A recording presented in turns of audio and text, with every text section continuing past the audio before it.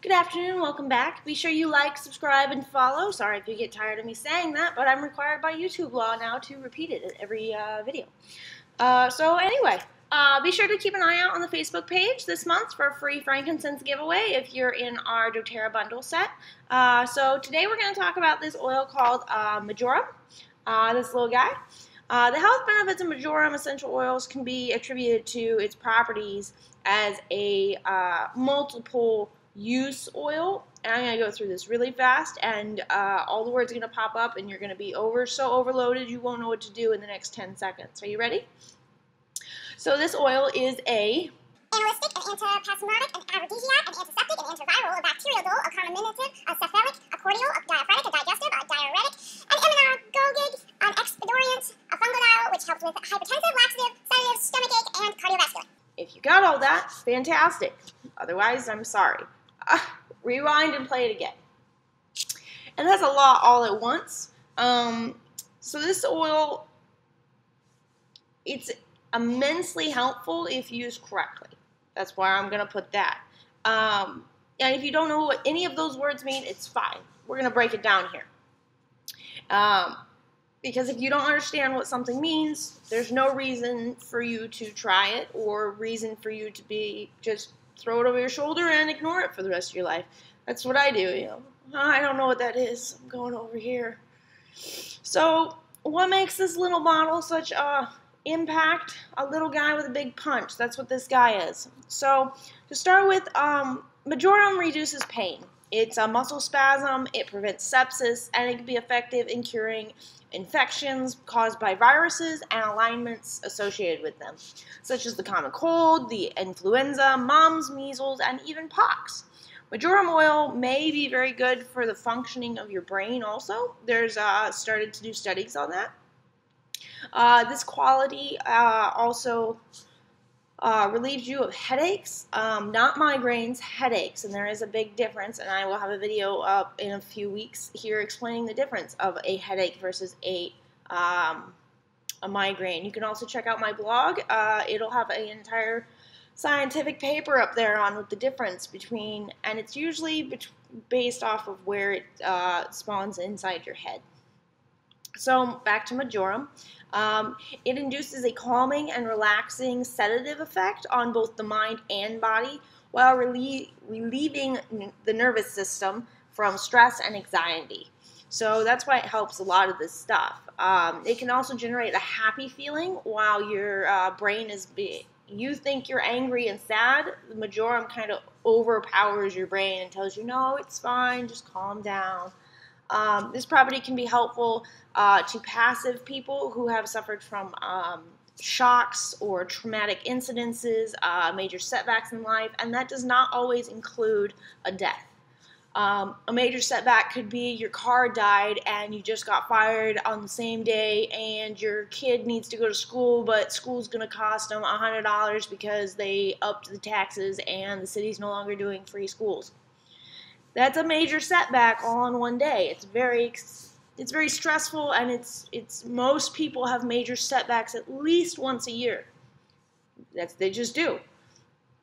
Now, with all the things that Marjoram is believed to be helpful with, it's even more common among people who need it for assisting with the cardiovascular system, which, if kept under control, the cardiovascular system reduces your chances of heart attacks, strokes, and hemorrhaging, both in the brain, which is not good.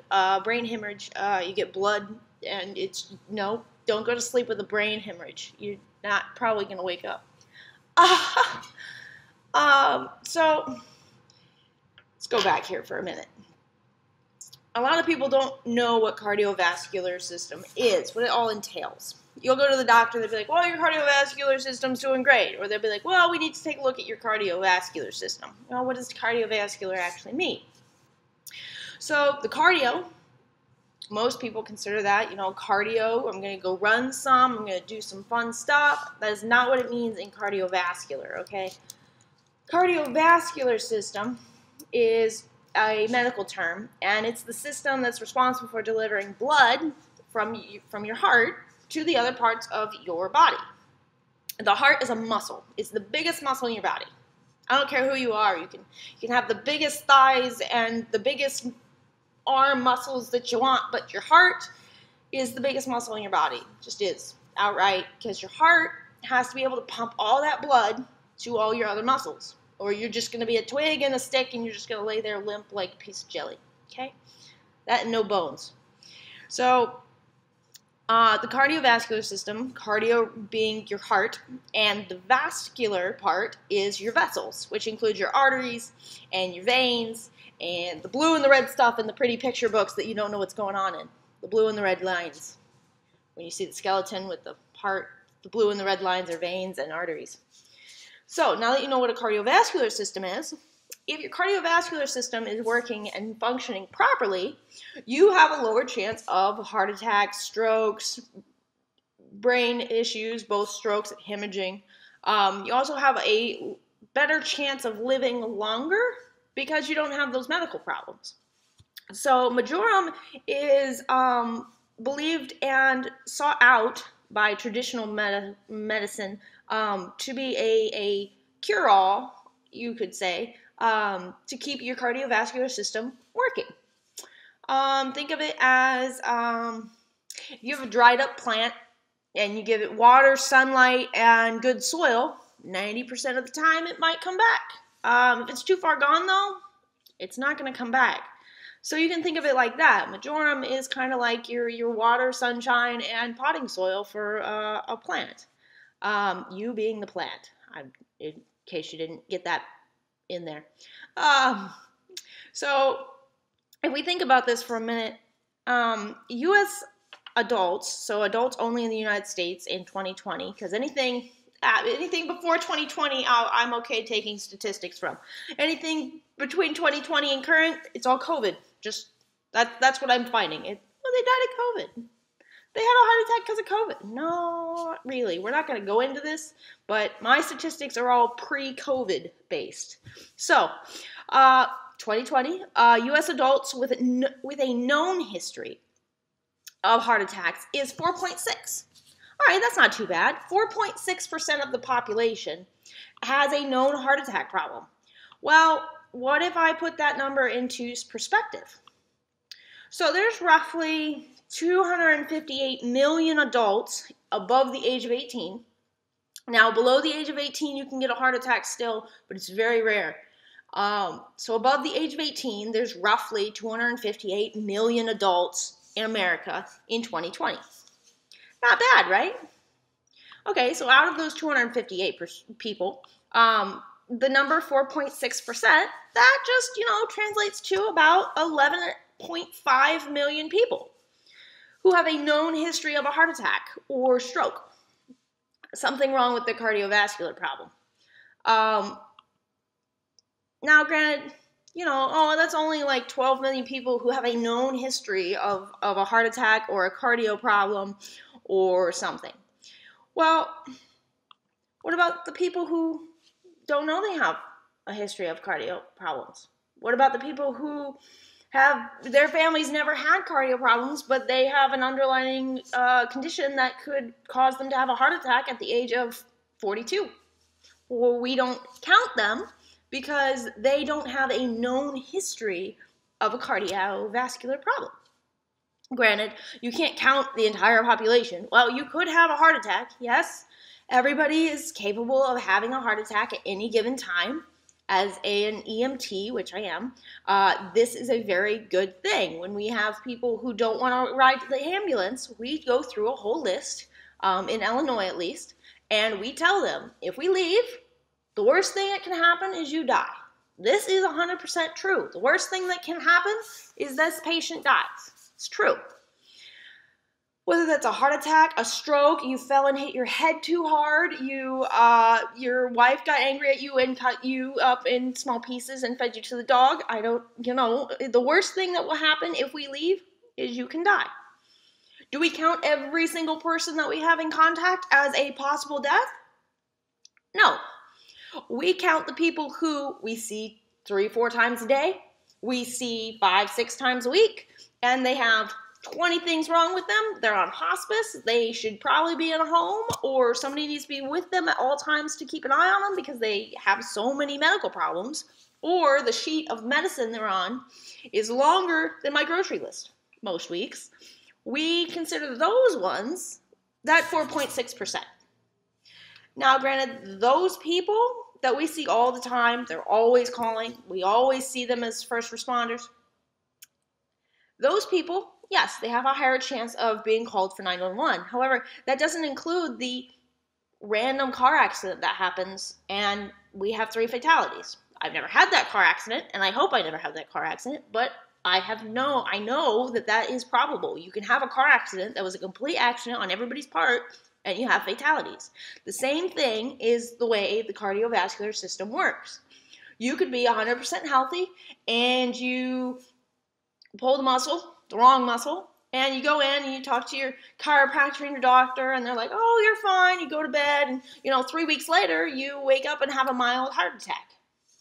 Was it because of your muscle issue, or did you just have a pre-existing condition that you weren't aware of because you didn't know to ask anybody, and it caused the minor heart attack? Now, that 4.6% also doesn't include anybody with minor heart attacks. So if you've had a major heart attack, you're in that percent. If you've had a minor heart attack, you're not in that percent, especially if you've only had one. It's just the way they do statistics, because statistically, if you've had one minor heart attack, it will lead to multiple more or a large heart attack. But you're not in there yet. They kind of push you over. They're like, well, we're not going to put you in there because you only had one. Okay, it's like potato chips. You can't just have one. Just can't. That's a terrible way to put it. But if you have one minor heart attack, chances are later in your life, you can get another one more likely than somebody else. Okay, I'm done with my medical rant. Sorry. So back to Marjoram. What if we could help half the number of people in the United States who have a history of heart problems? Half. Well, that's helping 6 million people. Think about that. You tell people about this one thing, and you let them know that if you take this correctly, you have less of a chance of having cardiovascular problems. Well, probably half of those aren't going to listen to you, and probably half of the other half are going to blow you off. So we're down to a quarter. But 2 million people, a quarter of 6 is 2 for you non-math people. 2 million people. If we could keep 2 million people from getting heart attacks every year because they decided to try an oil, and they don't have to eat it, they could diffuse it, they could eat it in their water, whatever.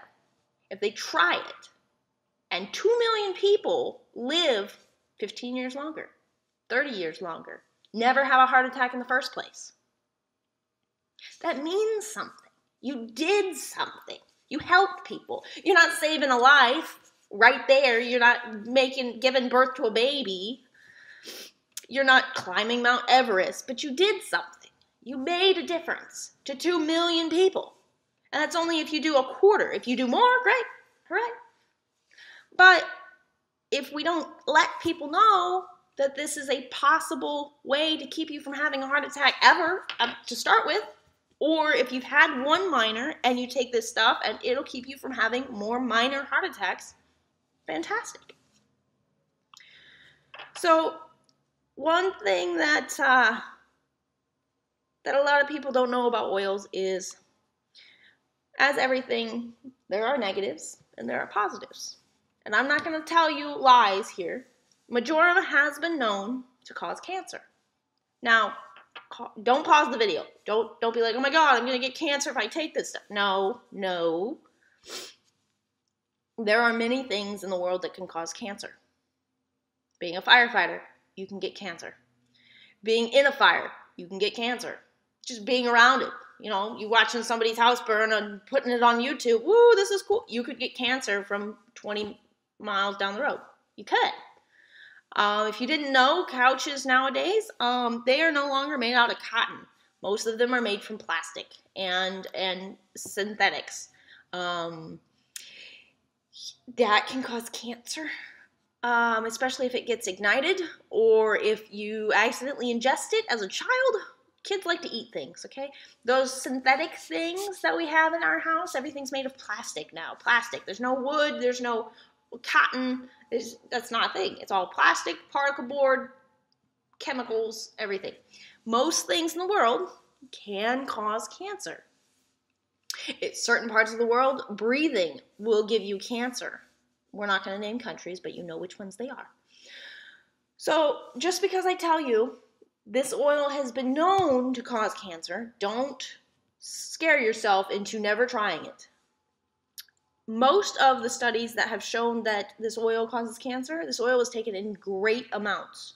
And when I say great amounts, I mean you took the whole bottle in 20 minutes. Okay, no. That's not how this is supposed to be taken. 1 drop, 2 drops at most. That's it. You're not supposed to overdose. Overdosing can kill you on most things. Now this means that if you get cancer after taking this, this is not the reason you got cancer if you're taking this properly. You can still get cancer. Cancer is a million ways of explaining what cancer is, and I'm not a scientist, I'm not a doctor. I don't understand how cancer works. I just know that it kind of picks whoever it wants whenever it wants. That's what it does, and it sucks. And people don't like to talk about cancer. I know people who have cancer. I know people who have beaten cancer. I know people who have not beaten cancer. It sucks. So the fact that you are told that, yes, this oil can cause cancer when taken in large amounts, don't take it in large amounts. Take it in small amounts. Moderate your consumption. Everything is good for you in moderations. Too much fruit is bad for you. You ever felt like drinking a whole gallon of apple juice? I have. You regret it the next day when you don't leave the bathroom. Just putting that out there. Same with plums or dates. Doctors tell you, eat vegetables, eat fruit. Well, in moderations. Eat them in moderation. Same with an oil. Moderate. You can't just start taking, your doctor says, well, you need to take some omeprazole because you get heartburn pretty good. You're not going to take the whole box of omeprazole when you get home. Okay, that's excessive. It's like people taking aspirin for headaches. Please stop taking aspirin for headaches. Aspirin is not designed for headaches. Aspirin is designed for blood flow. Do not take aspirin for headaches. Take lavender instead. Please take something else. And if medication besides, if aspirin's the only thing that cures your headache, take something else, please. So now that I've got it, so just because it can cause cancer doesn't mean it's going to cause cancer in everybody. It's just been found that if you take this in great amounts, you can get cancer. If you don't take it, you can still get cancer. I'm just putting that one out there too in case, like, well, if I don't take it, I won't get cancer. No. You can still get cancer if you take it or if you don't take it. It's kind of a roll of a dice at this point. It's like COVID. You can get it by staying home, or you can get it by doing your day-to-day, it's like the flu. If you have a kid, you're getting the flu. I don't care how immune you are to the flu. If you have a child, you're probably getting the flu at least once a year. Sorry. So definitely take this in moderations. Don't be scared because I said it has cancer properties that have been known to cause cancer cells to develop. I don't know the science behind it. If you want me to look into the science behind it, I would be happy to research that for you. Not a big person about learning about cancer, but I would definitely go to a hospital and talk to a doctor about how cancer cells develop just for you guys and do a whole video of them talking to me. Let me know below in the comments if you really want to know how cancer cells are developed. Is that the right word? Developed? Formed? I don't know what that proper term is. So if you do it in moderations, start with a drop once or twice a week. You don't need a lot. especially if you never had cardiovascular, you definitely don't need a lot. If you've had a major heart attack, definitely start with a small amount because your body is already unbalanced. So think of it as when you're a child, you're up here. This is the perfect spot to be, right here. Everybody wants to be here. Jimmy's up there, Timmy's up there, Sarah's up there, everybody's up there. Well, as you get older and you stop exercising because you're not running around like a crazy person anymore. You eat Hot Pockets and microwave oven dinners because you're working 17-hour days because nobody wants to work and everybody who is working way overtime. Getting down here. That's a lot. It's a lot of difference. Well, if you have this level already, so we're going to bring this is now the standard of adulthood, is down here. And you have a cardiovascular problem, you're probably about here, unfortunately. So now we've brought this back down here. So your immune system and your white cell count and your body being able to cope with changes, abrupt changes, kind of like weather. If you an older person or if you've broken a bone, if the weather gets cold, your bone aches. It's an abrupt change that your body's trying to adjust to. That's why. So taking an oil so fast and your body can't be like, what the hell is this? It needs time to realize what it needs to do with this oil. So don't take it all at once. Don't, please. Don't take a whole bunch throughout the week because you think it's going to work faster. That's not how it works. Things take time. And you won't see a difference if you have heart attacks a lot, which I hope nobody does, but if you do, and you start taking it and you're like, I'm still having a minor heart attack at least once every 2 months, well, it's going to take some time to work. And depending on the type of heart attack you have, or stroke, or whatever else problem you might be having, you might not see effects until a year later because your body's trying to work in the oil to collaborate with your existing body. So if you take it once a week, put it in your favorite dish when cooking. Have your wife put it in there when she's cooking. Or place it 1 drop in a diffuser at night. It diffuses. Do it once a week. Fantastic. You can also add it to water. It might not taste the best, but you can. And you can add other flavored things to it as well. You know, like those little Mio's things. Make it kiwi, strawberry, or grape, or I don't know what flavors there are. Black cherry. One of my employees like black cherry. Coworkers likes black cherry. I used to have employees. So add it to things that you are okay with eating anyway. It will mellow the taste. You won't taste it as much. 1 to 2 drops at most to start with, once a week. After a few weeks, try twice a week. But don't ever go past more than 2 drops twice a week, unless you have sat down and talked to a expert on essential oils, which you are welcome to come into the office at any time, Monday through Friday, 7 a.m. to 4 p.m. I'm here alone a lot. Unless the office is open, then I get my fun employer and my nice coworkers. So try the Marjoram. Order a bottle. Stop by Touch Wellness. Ask me about it. I can make you up a smaller bottle if you can't afford the big bottle from doTERRA. Try it. If somebody you think they really need it, say you think your husband really needs to use this, and he's like, I'm not using that stuff. He doesn't know he's eating, won't hurt him, I guess. Because if you put a drop in cooking, which I do with my fiance, I put a drop of oregano and I put a drop of lemon in it because he went overseas and he came back and he's had stomach problems, and I started doing that and he has less stomach problems now. It's not completely gone, but he has less. But he's not realized, because if I tell him, he will tell me he doesn't want to eat it because he doesn't know what it is, and I need him healthy. I care about him. Please do not poison people. Not telling you to poison people, but 1 drop a week. That will your heart will thank you very much, which people that you love and people who love you, whether you can stand around them or not, will be very thankful. So, with all of that, it's very emotional today, I'm sure. I hope it was very informative for you.